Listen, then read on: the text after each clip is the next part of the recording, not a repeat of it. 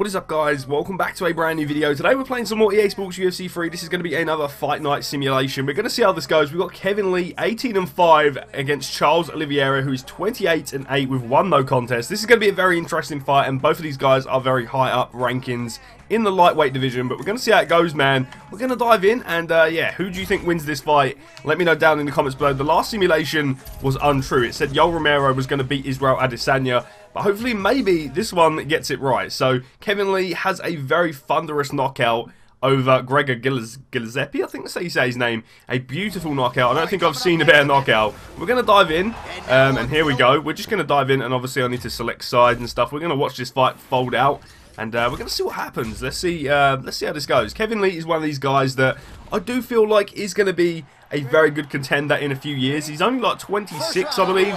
So he's very young in the game, and he's already very high in the rankings. Oliveira has started to be better with his striking. His grappling is second to none.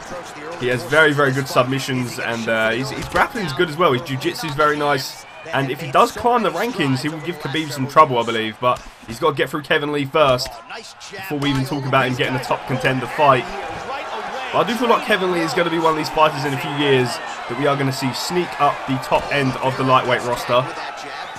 Here we go. He has very good fight IQ as well, and he is training now. He's training with Faraz Sahabi, who does train, or did train, GSP. So they do know what they're talking about over at that gym. Nice takedown, but Oliveira grabs an arm. This is a Kimura here. Is this it already? This is it. He's tapped already. 1 minute in. 1 minute in. Oliveira has tapped. Kevin Lee has tapped. Are you kidding me? That didn't even take long. That was literally a few seconds. I don't even know what to say, man. I expected this video to be longer. I expected it to be a little bit of a war. But I did know Oliveira had some very nice submissions, and already Kevin Lee has tapped. That is absolutely insane. Huge win for Charles Oliveira. The fight didn't even get going, man.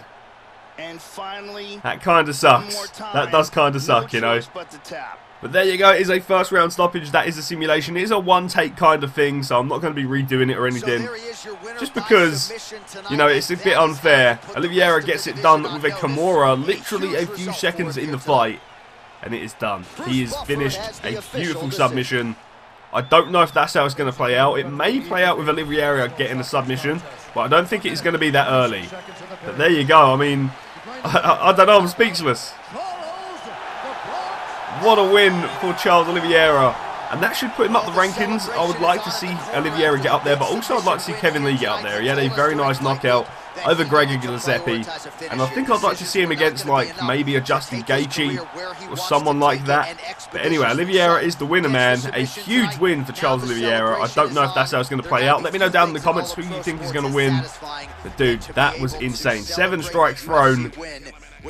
He tried the takedown attempt, and it fucked him up, man.